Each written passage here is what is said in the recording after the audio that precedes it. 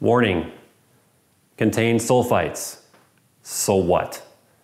Dr. Ben Lynch here. You read on the back of your wine bottles or other foods, dried fruits, what have you, and you see warning, contains sulfites. Why warning? Big deal. Sulfites are a big deal, and they're a big deal because they cause all sorts of symptoms that you and your patient may have, especially when you drink red wine. Red wines are very high in sulfites. So what happens biochemically? What happens to the sulfites? Sulfites have to be transformed into sulfate. And as that sulfate is transformed, it's peed out, okay? Now, where's that transformation step? How does the body take a sulfite and transform it into a sulfate?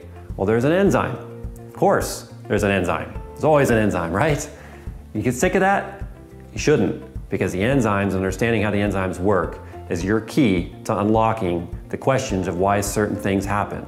You always go back to the biochemistry and the genetics of your patient, and you can unlock these long mysteries that they're suffering with and solve it.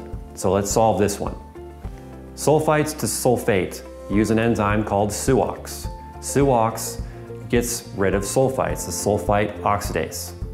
And what it uses in order to do this is a mineral that's very hard to say and find. It's called molybdenum. And molybdenum, what it does is it supports that enzyme to get rid of the sulfites.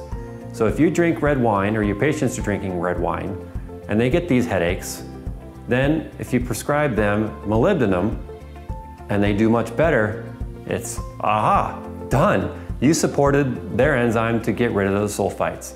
It's that simple. But let's take it one step further. There's other symptoms going on. Of course there's other symptoms going on. Patients are never that easy. There's all sorts of things happening. What happens when you drink sulfites? Sulfites, something happens that destroys thiamine or reduces the ability for your body to absorb thiamine. Thiamine is a very important nutrient, vitamin B1. And the more sulfites that your patient is drinking, the less vitamin B1 they're getting. They start complaining of fatigue, they start complaining of neurological disorders, and so on. Vitamin B1 does hundreds of different enzymes.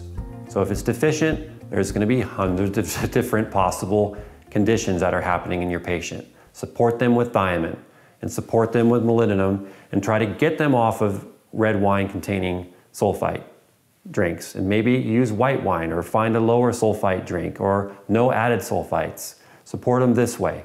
Now, that is one... Whoa, wait. Sorry, I forgot about this. SHEI 2015, have you heard about it? You just enjoyed this video, I hope. You're excited about it. This information is very clinically relevant to you and your patients. SHEI 2015 is an upcoming conference in October that you can't miss. There's 400 like-minded people like me, like yourself, that want to know more about how to optimize the health of your patients. You have 4 days of it. You have 400 doctors who are wanting to get more information on this and do what they need to do and transform medicine and transform the health of your patient and transform your practice. SHEI 2015, you can do it. Learn more at seekinghealth.org. Thank you.